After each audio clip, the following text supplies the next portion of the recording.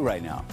Hockey 101, sponsored by Seatown Electric Plumbing, Heating, and Air. So the Seattle Kraken on the road, taking on Anaheim tonight. They face the Mighty Ducks, and a lot of excitement as the Kraken launch their first NHL season, but some fans aren't super familiar with the game just yet. I've played hockey my entire life, so this morning we continue our Hockey 101 series to help the casual fan understand the basics better, and today we explore one of the most fundamental aspects of the game, skating. Walking in, shot, glove save, loose score! Ryan Donato has the first goal in Seattle Kraken history.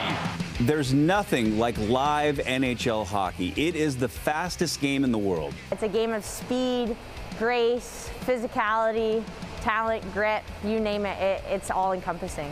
The level of speed, strength, and skill is astounding. Rebound, score! And it all happens right here on a 1/4-inch blade.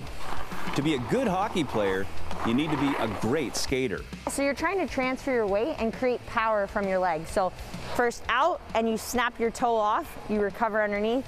Out and you're barely touching and skimming the surface of the ice. Powerful strides, sharp edges, crossovers, and snowplow stops. Sorry. It's a game that requires players to skate backwards just as nimbly as they do forward, and they're moving fast. It's anywhere from 15, and some of the top players in the NHL move up to 25 miles an hour.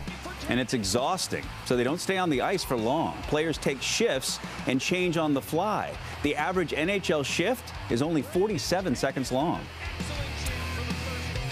Now, when you're playing hockey, the skating becomes second nature because you're also handling the puck. We'll explore that aspect of the game next time on Hockey 101.